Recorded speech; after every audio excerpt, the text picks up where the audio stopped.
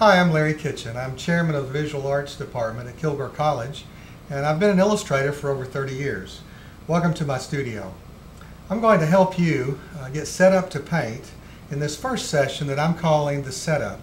We'll take a look at my palette, my paints, my brushes, and the things that I use to work through a painting. So, here we go. All right, over here you'll notice I've got a table, and I call it my palette. On the top we have a glass surface that I've painted slightly off-white. And the reason for that, the paint on the underside, of course, gives me a clean surface to judge my paints from.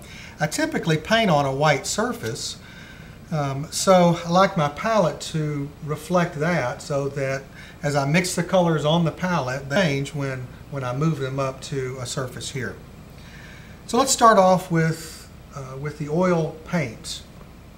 Now, in paint, let me just define what paint is, as strange as that sounds. Paint is actually three separate elements. Any type of paint you will ever use has three parts. First of all, there's dry pigment.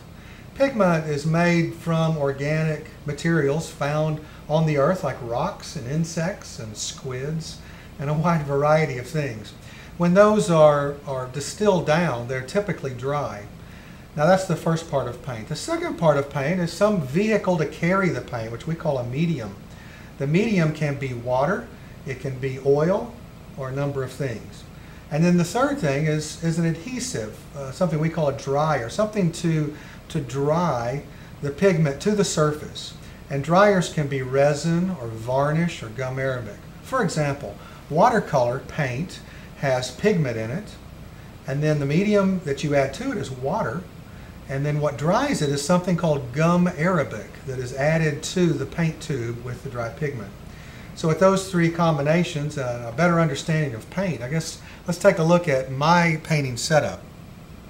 What I have on my palette today is what I normally paint with. I try to keep it generally the same so that there's an intuitive reach on the palette without having to think, oh, red's over on the left this week instead of on the right. So generally I've got warm to cool on my palette. And what I mean by that is that the colors that reflect sunshine or fire are over here on the left, and then icy colors, cool colors, are over here on the right. So on the opposite ends of my palette, I've got white on the left and black on the right.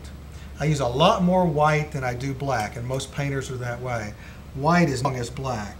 So on the left, you'll notice a pile of white paint stacked up there. And then beside that, I've got these series of ochre or brownish yellow colors that you'll notice. And I've got a primary color, a yellow up here at the top, both a medium yellow cad and then a lemon yellow here, which you'll notice is slightly different. This one looks more like mustard, this one sort of lemony colored. And then beside that, medium cad red. And then I've got my blues sort of arrayed out here. Now it's a little messy here today, and my idea was to show you a working palette, not a pretty clean palette, as if I just laid this out. I've been working this week on a large mural, and this is typically what my palette looks like. So if you see a little mess here, then you'll understand why. But I've got ultramarine blue here, a cobalt violet, phthalo blues or cerulean blues in this area. You notice I've even sprinkled up a leaf green up here, an alizarin crimson, and then some umbers. I've got burnt umber over here, which is a very dark brown, and then finishing up with black. And so that's my oil paint array. Let me show you in my palette how I store this. Now, this may cause you to have to pan down a little bit, but underneath here, I always wanted to see in people's studios, how they set things up. So hopefully this is interesting to some of you. But my tray consists of lots of brushes, which I go through brushes, but I like to keep them right here at hand. And then my second drawer is my paints. Now, I've got a lot more paints in the closet back there, but I keep my starting lineup right here. So currently I'm using a zinc white, which is made through a chemical process of actually building white up onto, I think they're copper plates or something, in an acid bath, and they rake the white off, and that ends up giving you a zinc white.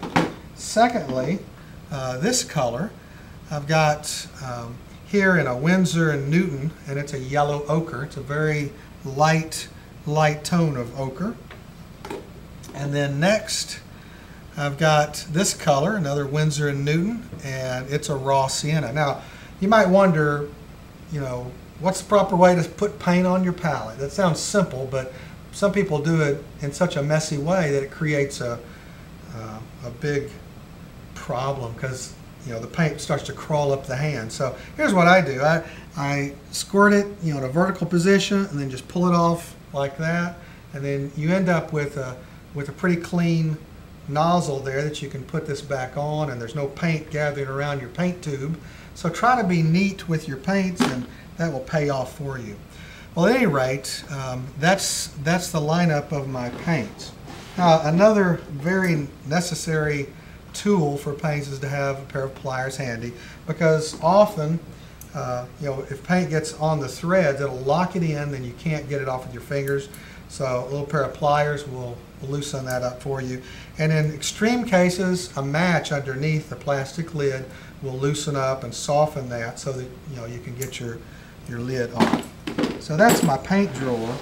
I keep drawing utensils down here, you know, in my bottom drawer for layout and design, which is here, you know, charcoal. Now let's talk about some other of the implements that I use for painting that you see here on my setup. Here are about 4 brushes that I'm using currently on this project, and these are called filbert brushes. Now they are hog's hair. They're trimmed to a curve, and they're narrow in one direction and the other direction. That helps quite a bit, because a stroke on the narrow side gives you thin, and then a stroke on the wide side gives you a thick, so it's fairly versatile. These can be cleaned up with, in this case, turpentine and then soap and water. And you should always clean your brushes at the end of your sessions of painting. I lay from 3 to 5 brushes out on this surface because I'm jumping back and forth depending on what I'm using at the time. I always try to paint with the biggest brush that I can stand. You want to start with big broad strokes and then finish up with small strokes. So you know, think in those kind of terms with your brushes. Also, I'll have palette knives you know, ready at hand, and these palette knives help you in mixing up color. So let me just mix up a little color. I'm going to take the back edge of this white. I'm going to put it out there like so.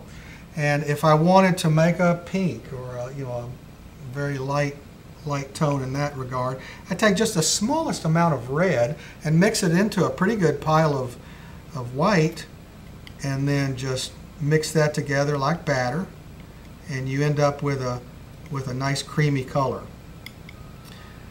And the palette knives can mix up sort of piles of color for you for speed. When, you know, if you've got a small brush in your hand, it might take a little bit longer. You can also apply to the surface with the palette knife for textured effects.